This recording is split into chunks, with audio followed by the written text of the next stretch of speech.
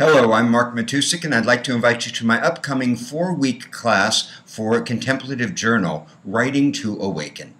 For the past 30 years, as a memoirist, as a seeker, and as a teacher, I have learned that when you tell the truth in your life, which is a rare thing to do, your story changes.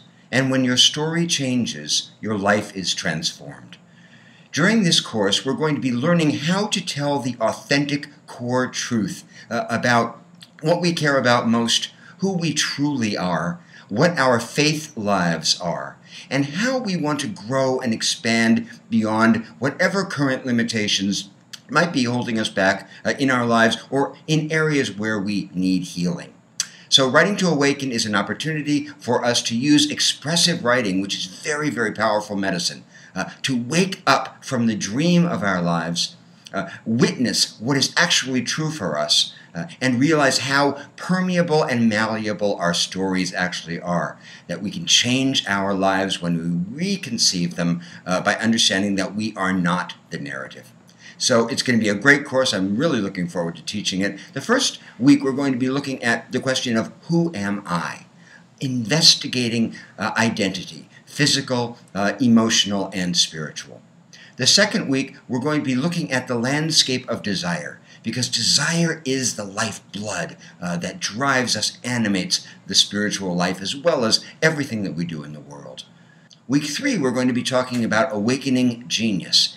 Each of us is born with a particular gift, a genius as it was called by the Romans, which is a spirit that comes in with us whose purpose is to guide us toward the core of our authentic lives, a tutelary deity that comes in just for us, that is our genius, that takes us into our own fruition and connects us in the most magnificent way with the world at large. And finally, in week 4, we're going to be talking about the fear of freedom, which is very key on the seeker's path as well as on any creative path.